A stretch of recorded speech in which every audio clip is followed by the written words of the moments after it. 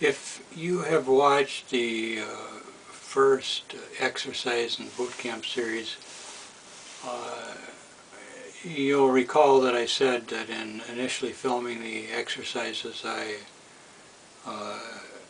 had not understood the time constraints for YouTube and had recorded quite a bit of explanatory footage that I ended up simply abandoning.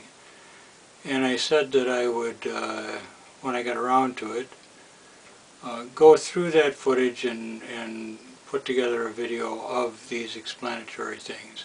Started looking at that and decided that rather than do a hodgepodge of all these little clips that may or may not tie together very well, I would just do it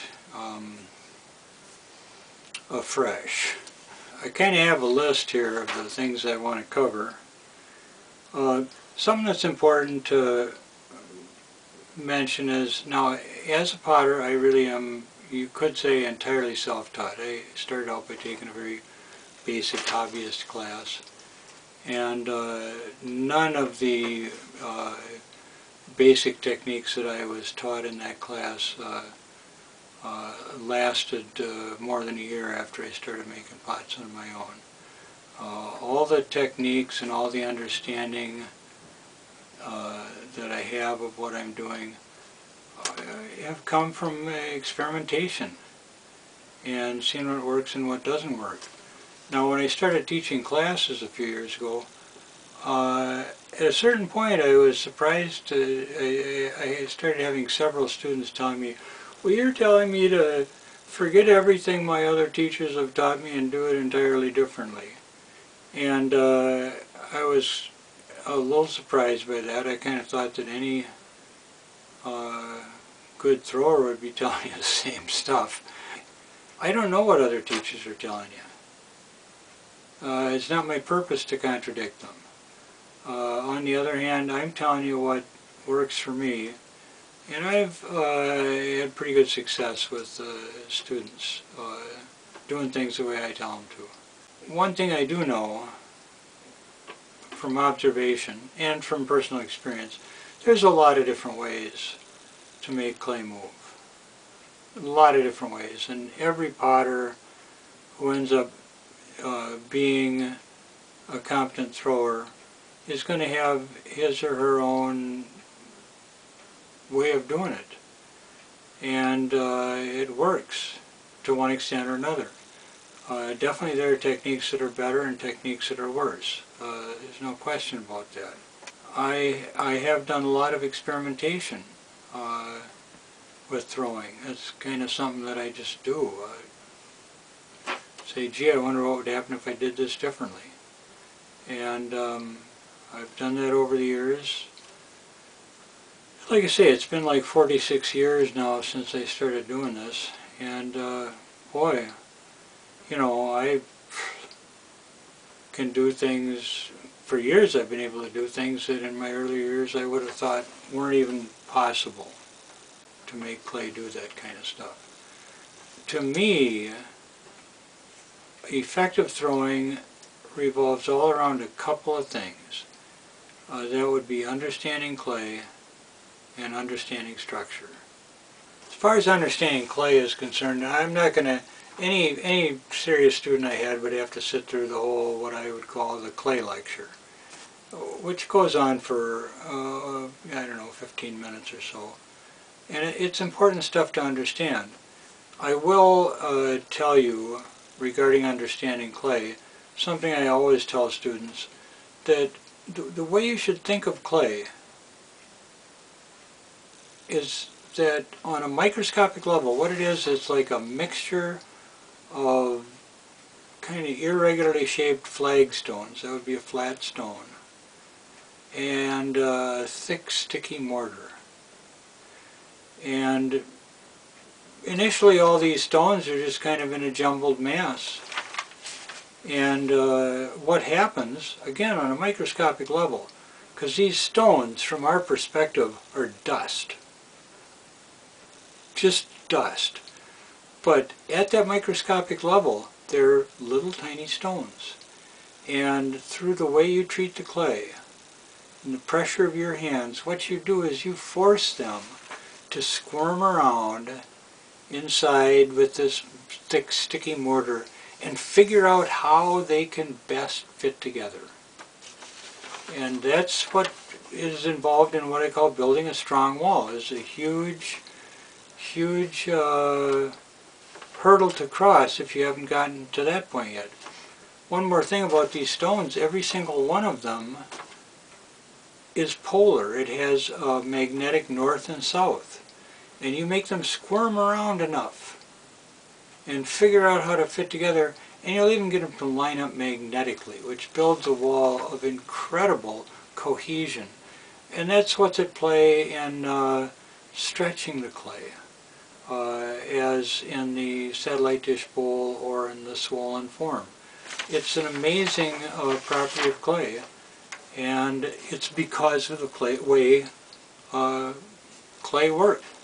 Okay, getting on to the videos in particular, explanatory material, starting with putting a ball of clay on the wheel. Now, I looked at a number of throwing videos on YouTube, and what I was surprised by is that everybody I watched took the ball of clay and threw it onto the wheel head. I've worked for years, 3 days a week at a commercial pottery in my neighborhood as a thrower, and they do tours. And I remember one person on the tour once asking me why I didn't throw the clay onto the wheel head like other potters do.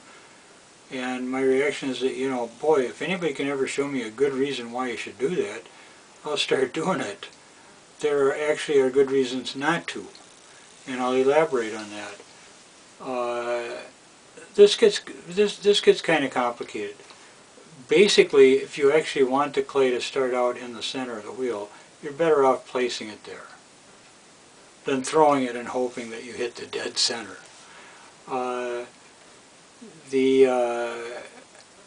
There's more to it than that, and I'm not going to go into it. This has to do with with understanding clay. But depending on how you've wedged the clay or how it's been prepped, if it's come out of a pug mill, there's a specific direction that you want the clay to be on the wheel for the sake of the strength of the bottom of your pot, to resist bottom cracking. And I'll leave that out. That's too complicated to worry about at this point. Still talking about putting a ball of clay on the wheel. You'll notice that in the videos they start with clay that's been pounded pretty well into a ball. Now, that's for your benefit. No, I don't ordinarily do that. I will place the clay the way I want it in the center of the wheel, but as far as turning it into a relatively well-rounded clump of clay, no, I wouldn't ordinarily do that. But if you're trying to learn to do this, that works to your advantage. Let's move on to centering. First thing I have to say about centering, there's two parts to it. One of them is rudimentary, and I don't have any magic trick for making it happen, which is making the clay stand still in the center of the wheel. What I generally tell students about that, I don't know, it's like a switch in your head that when it's in one position, you're letting the clay push you around, and when it's in the other position, it's like, no, you know, I'm the one in charge here. I've occasionally said in class, it's like when mom or dad says, because I said so. That's the whole reason. I'm the one calling the shots here. That may be something you might not be able to relate to, I don't know. That I can't help you with. Other than that, the centering, as I explained in that first video, that's the best I can explain it and demonstrate it. I have only taught it in class. This is the way I'm teaching centering now. I find it phenomenally effective. And it's going to vary from student to student. In a class, I guide a student's hands through it And when I do that, the student can actually feel what the heck is going on inside the clay. And that's going to vary with the amount of natural sensitivity you have in your hands. And that's something that varies from individual to individual. But however strong or weak you may by nature be in this category, this is a capacity that develops through use. The more you encounter feeling what's going on in the clay, the more your hands start to understand it. Regarding the opening, the way I do it, like I say, you don't need to open the way I do. There are two other openings that I've seen that are perfectly good openings. And the real common one is the thumb opening. Thumb opening is a good opening.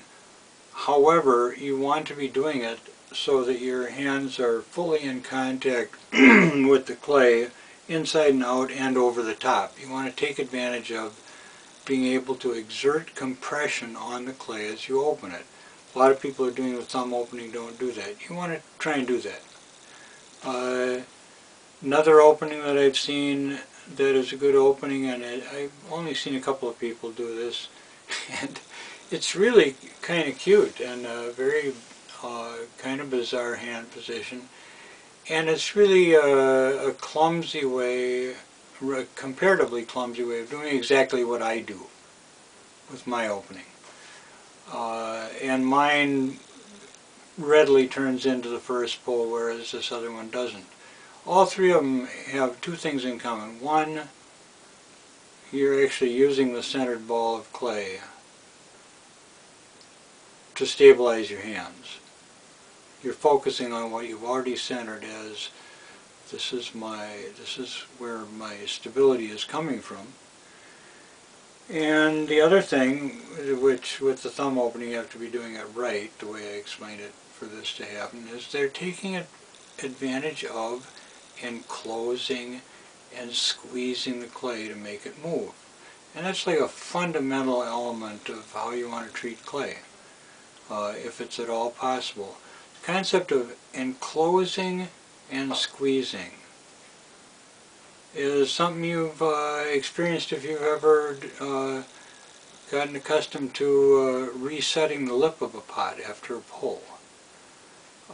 It's something that you need to understand and make work for you. And in the opening I do, it adds the third element of enclosing and squeezing and extruding. You're enclosing a certain amount of clay and squeezing it so much that you're squeezing clay out of the one place it can get out. In the case of the opening I do, you're extruding the wall below as you come up by squeezing the clay that you have enclosed in your hands. Anyway, how you open is up to you. Let me see what else I've got here. I guess it looks like this is going to run on to 2 sections, so we'll pick up the next section where we left off here.